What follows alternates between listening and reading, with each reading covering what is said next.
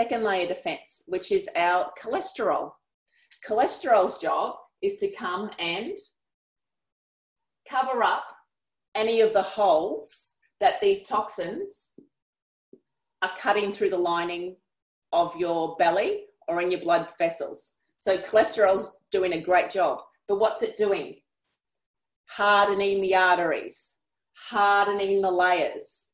So you go to the doctor and the doctor says, oh, you've got high cholesterol, because your blood pressure has to go up to try to push through now the narrower gap that it's got to get through.